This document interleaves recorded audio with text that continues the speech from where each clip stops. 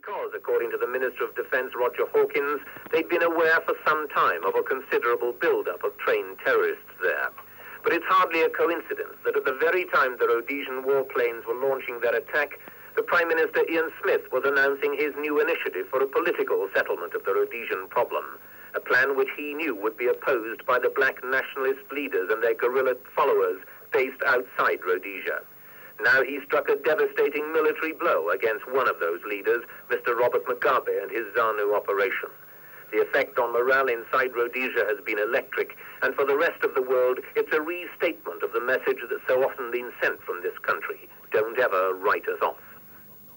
From the Mozambique side, official reports tonight discounted the Rhodesian claim. The Mozambique version of the raids is that more than 80 people were killed, mostly women and children. They say that in the Tumboi action in the north, their own forces routed the invaders and 5 Rhodesian soldiers were killed. In the Middle East, Jordan has said she'll only attend President Sadat's Cairo conference if the other Arab states join in. But King Hussein has praised President Sadat's courage in visiting Jerusalem. The United States won't yet say whether she'll go to the meeting. President Carter is to hold a news conference on Wednesday. Only Israel has definitely said she'll be there. After receiving a formal invitation today, the Prime Minister, Mr. Begin, said 2 senior officials would represent his country. The executive of the Fire Brigades Union is seeing the Prime Minister tomorrow at its own request to discuss the strike now in its 3rd week.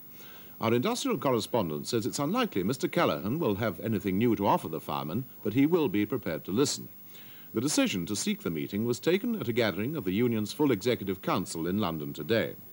Negotiations on the strike have so far been held with the Home Secretary, and Ian Ross asked the union's General Secretary why they had now decided to go to Mr. Callaghan.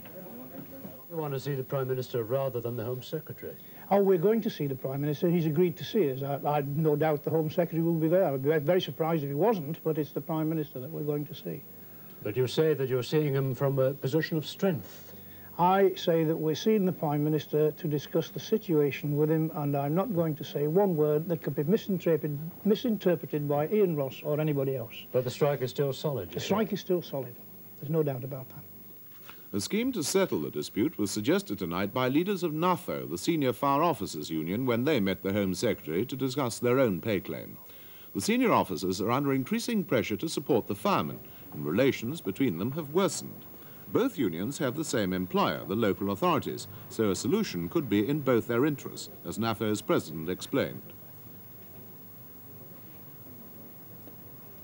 What we have said to the Home Secretary tonight is that there may be a possibility, and he should look at the possibility of introducing the 42-hour week now with a 6-hour overtime to the firemen and to the officers, or mainly to the officers as far as we're concerned, because we are not involved in the firemen's claim.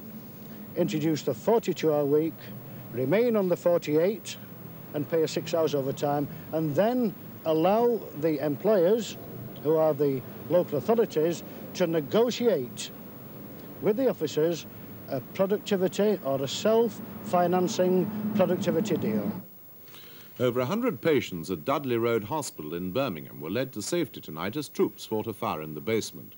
It took them just over an hour to put out the blaze, which destroyed files and hospital documents. Shop stewards representing the Outfitters Union at the Tyneside shipbuilders Swan Hunters have recommended that the men should return to normal working. 1,700 men have been banning overtime for 3 months because of a pay dispute. The ban has jeopardized the yard share of the £115 million Polish shipping order. A report from Fiona Johnston. This morning's meeting between national union officials and the shop stewards was a last-ditch attempt to keep the Polish order on Tyneside. After a week of wrangling, the seriousness of the situation was no longer in any doubt at all. Either the matter was resolved today or there'd be no Polish order at all. After 4 hours of talks, the national executive of the AUEW, Mr. Gavin Laird, had this to say. At this meeting of shop stewards, recommend a return to normal working by removing the overtime ban to allow the workers' grievances to be pursued through the recognised procedures. Within the time limit set out in the agreement, this will permit the acceptance of the terms and conditions in the Polish order. The 7 ships will most certainly be constructed here in the shipyards in this area, given that our members accept the resolution as put to them by the shop stewards. 2 of the big high street banks have increased their interest rates following last Friday's 2% rise in the minimum lending rate. National Westminster was the first to announce details when it increased its base lending rate by 1.5% to 7.5%. Lloyds has kept its increase to only 1%. An appeal court has ruled that a woman who's suffered violence in her home from the man she lives with has a legal right to have him evicted, irrespective of whether she's married to him or owns the home.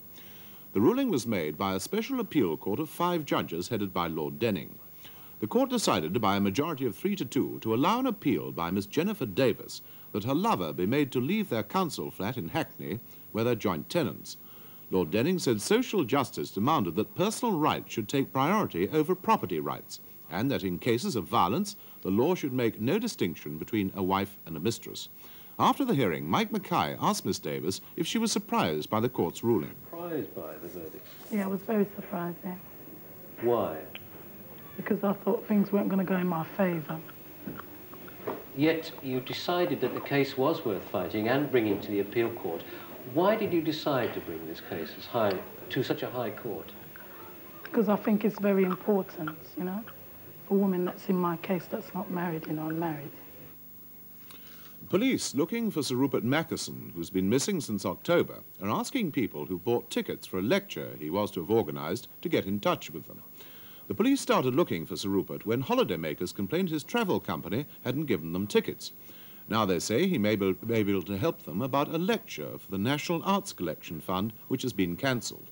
Sir Rupert, who inherited his title from his father, a Conservative MP, had offered to organise the lecture for the fund, a charity with 10,000 members and a worldwide reputation. Clifford Luton reports. It was into the Bloomsbury office of the National Art Collections Fund that Sir Rupert Mackison walked earlier this year with the idea which seems to have been the last of his money-raising activities. He would hire the banqueting hall in Whitehall, promised Sir Rupert, black out every window, lay on slide projectors, a famous expert and coffee and biscuits, and make a sizable profit for the charity by selling tickets at £3 and £6 a head. 10,000 tickets were sent out inside the fund's newsletter. At least 150 members are known to have sent money, impressed by Sir Rupert's advertising material.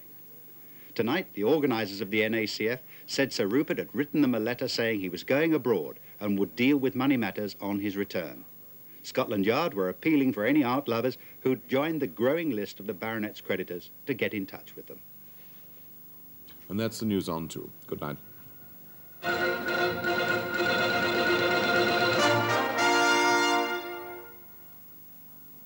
And now the weather. Frost will be widespread tonight, and there'll be thick fog in some places too, particularly in northern England and the Edinburgh-Glasgow area, where it may persist all day tomorrow. Elsewhere it will become fairly bright again, but cold, with afternoon temperatures no higher than today, 4 or 5 degrees centigrade in most parts. That's about 40 degrees Fahrenheit. And those are the weather prospects for tomorrow. Now, before Open Door, a look at one of tomorrow's programmes on BBC2. What is an official secret? It's an official secret that there's a committee sitting to decide what is an official secret. It's chaired by Merlin Rees, Jim Callaghan and Shirley Williams sit on the committee. But now you know, and all the viewers know, you're guilty under the Official Secrets Act of knowing it because it is an official secret. The Man Alive report looks at the Official Secrets Act in On Her Majesty's Secretive Service, tomorrow at 10:15 here on 2.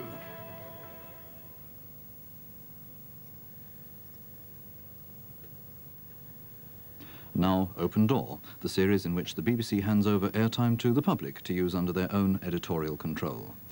Tonight's Open Door presentation is a film made by a student of the National Film School, James O'Brien, together with a group of unemployed young people from Bradford.